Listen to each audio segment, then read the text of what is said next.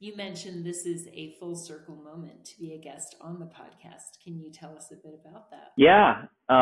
So I think it was, if my memory serves, it was sometime in March where, and I remember I woke up and of course didn't feel good because I'd been drinking the night before. And, um, I should mention too, I don't know how many folks this applies to, but I was being dishonest about it. I was hiding drinking because I was trying to pretend like I was living one way, I was actually living another way. And so that was a whole other layer of, disgust and shame with myself, not being truthful with my wife in particular.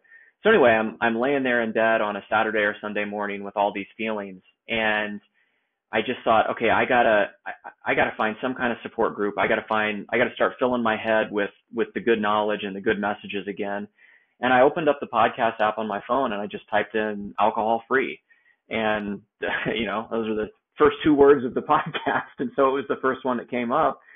Um, I hadn't heard of it before, but there was I had heard James's name, and it may have been because I'm a big sports fan, and he was, Sports Center anchor. But somewhere I had seen it. It seemed familiar. I was like, oh, I'm aware of this guy, and so listened to a few episodes that I just scrolled through and looked at the subjects of the episodes, and it really landed with me because of the way that James and the whole program approaches this lifestyle of it's an additive thing. It's not a subtraction thing. It's a confident way to live. There's no stigma around what was going on. There's no, I'm defective and this thing has control over me.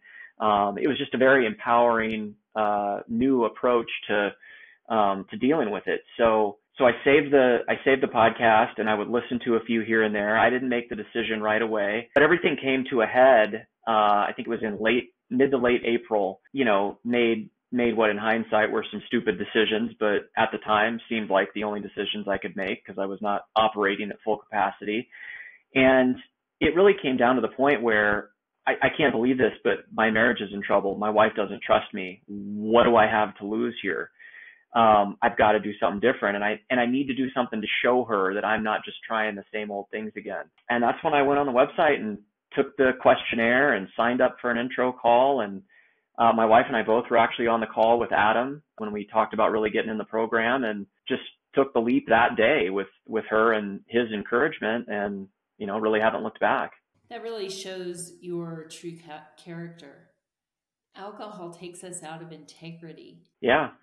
Well, and there was a lot of shame around it too, which I don't feel now, but then I did because I was so confident and I got this, and I can do it, and I'm stronger than this thing. And now I realize that was the wrong way to look at it altogether. But yeah, I felt really defeated and really down with all of it for a while there.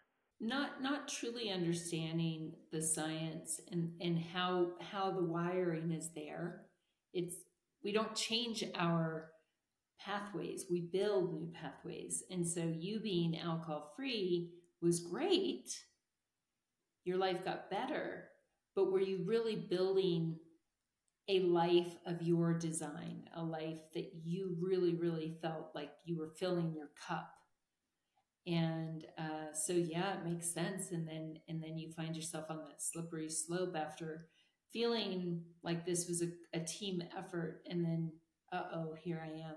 I remember conversations I had with her and with others, just saying, hey, I realize where it had gotten to before, and look at all I've gained in these 3 years, career wise, health wise, just goal wise, and no way I'm going to let that happen again. And so when it did, it was just like I couldn't process it. It was very difficult.